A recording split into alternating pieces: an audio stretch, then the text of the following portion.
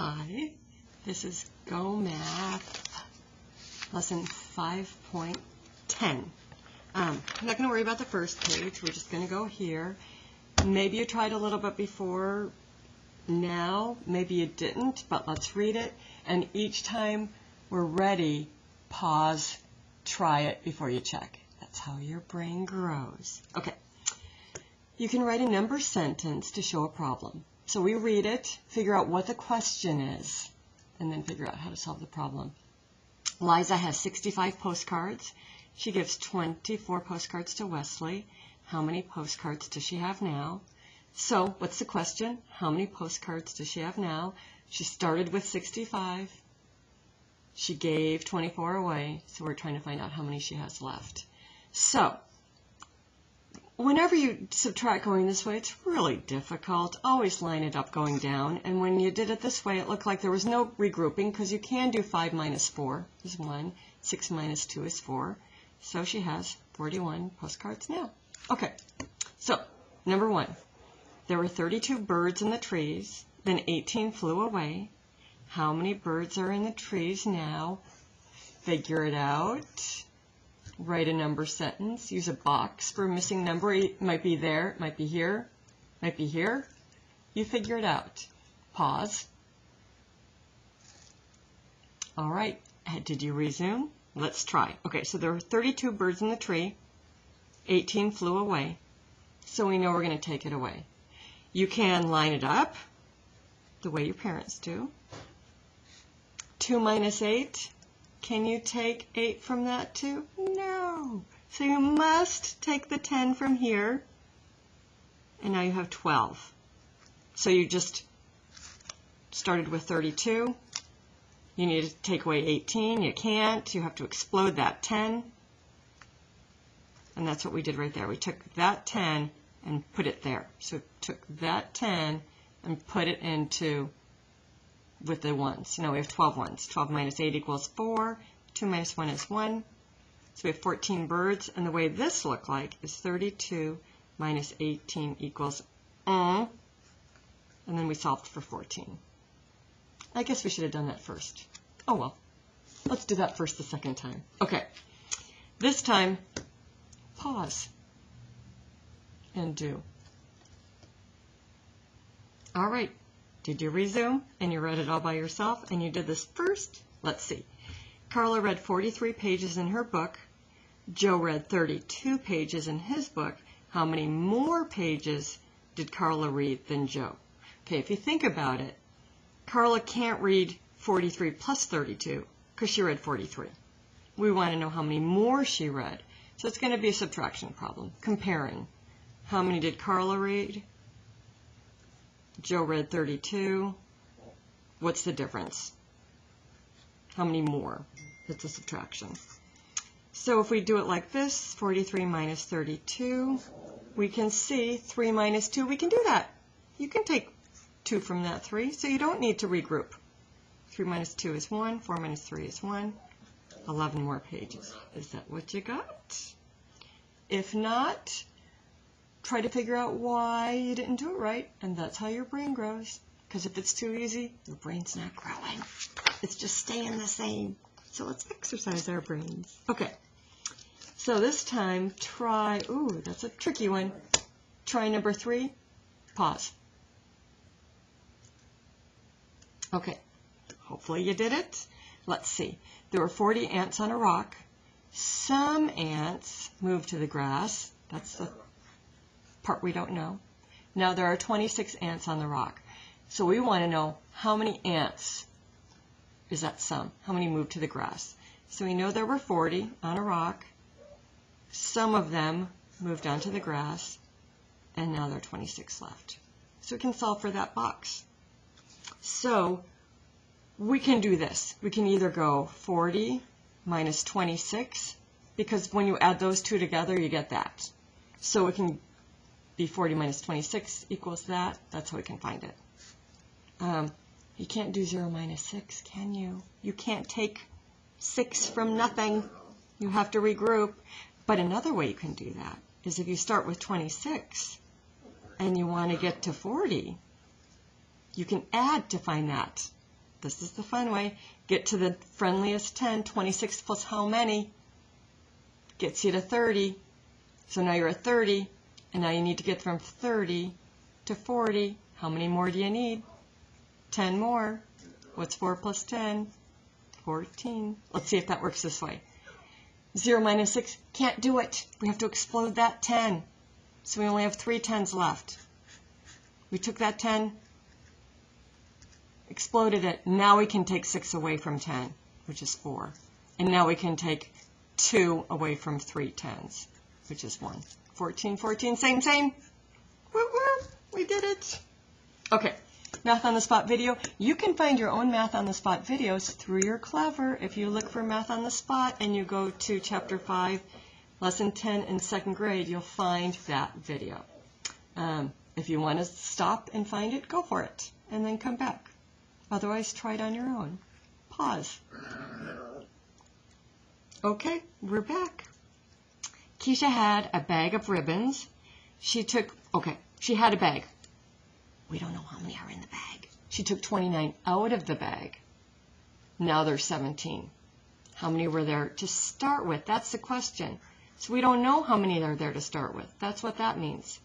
But she took 29 out, and she got 17. She has 17 left. So when you do that, that's the whole thing, and that's the part.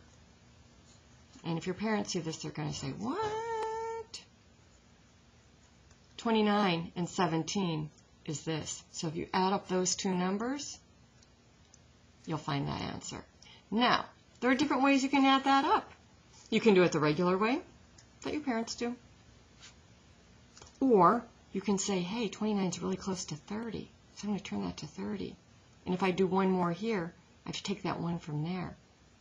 And then 30 plus 16, you can do that in your head. What is it? Yeah. Let's see if it works that way. 9 plus 7 is 16. 2 and 1 and 1 is 4. Yep. Any way you figured that out, if you got 46, you're on the ball. If not, try to figure out where your mistake was. That's how your brains grow. Okay, now that you're all exercised up, go deeper. Try it by yourself. Pause. Okay, let's see. There are 50 bees in a hive. Some fly out. That's that sum. If fewer than 20 bees are still in the hive, how many bees could have flown out? So this is kind of like, how do I do this? Did you figure that out, or are you waiting for me? And if you're waiting for me, I get it. Okay, we know there are 50 bees in a hive. We know that some flew out. How many are left? Fewer than 20. So this answer is less than 20. Would 1 have flown out? No. Would 2 have flown out? No, because then there'd be 48. We want less than 20. How are we going to figure that out? And I wish I heard all of your voices screaming at me, telling me how to figure it out. And I know you are. I just can't hear you. So tell me, what do you do? What do you do? Well, 20 plus how many is 50? What did I hear? Oh, did I hear 30? So 50 minus 30 is 20. And this has to be less than this has to be more.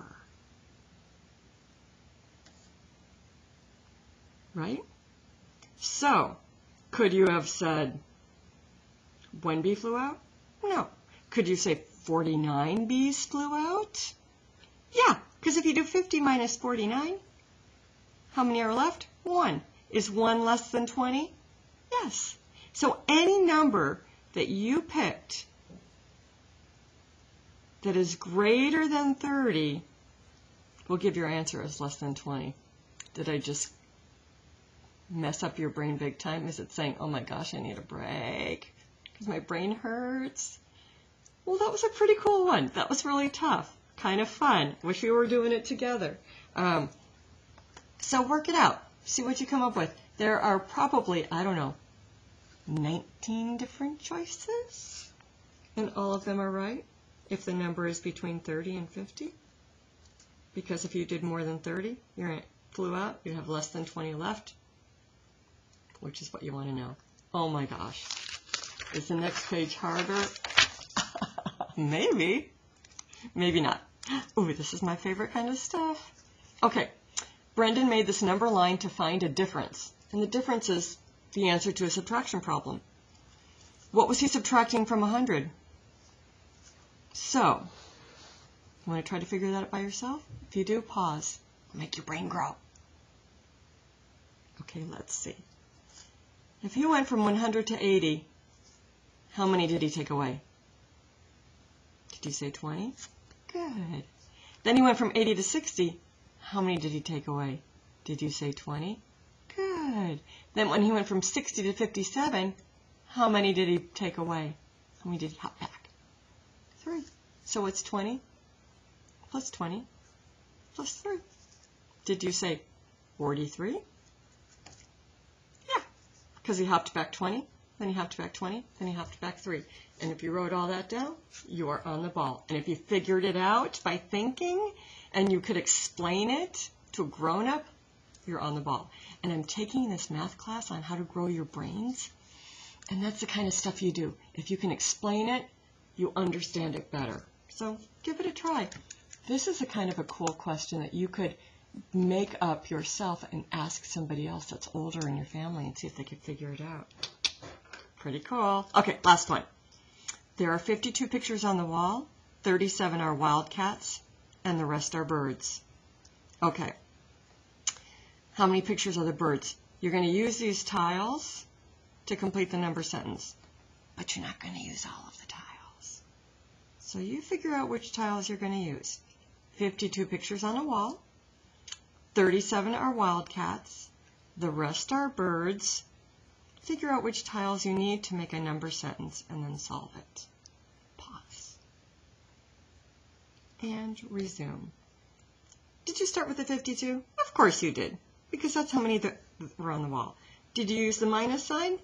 Let's hope so, because we're finding the difference between, or seeing what the other bird, how many birds there are. So we took away the 37, and we had to use the equal sign, so we did this one, and this one, and this one, and this one. The answer is not going to be an equal sign. No. The answer is either going to be 15 or it's going to be 25. I think this is something we're just going to have to work out. You can do it two ways. You can start with what plus 37 more equals 52. You can do a hop-up method, or you can do the standard, what the grown-ups know how to do. But you can't go up the slide. You have to go down. You can't take 7 from 2. You have to take a 10. So you have 4 10s left, and now you have 12 ones. So you just exploded that 10. And 12 minus 7, 5. 4 minus 3, 1. But let's see if you hop up. 37 to 40 is 3. And now you're at 40. 40 to 50, 10. 50 to 52, 2. It's 10 plus 3 plus 2. Why, it's 15. There you go. Okay. Do the homework to make yourself even smarter. Tomorrow I do need to teach you this. You know what? I will do another YouTube video on this so you can get a head start. And then later, Friday, I want you to try to take this Chapter 5 review test and have a grown-up see how you do. Okay. See you later, alligators. Bye.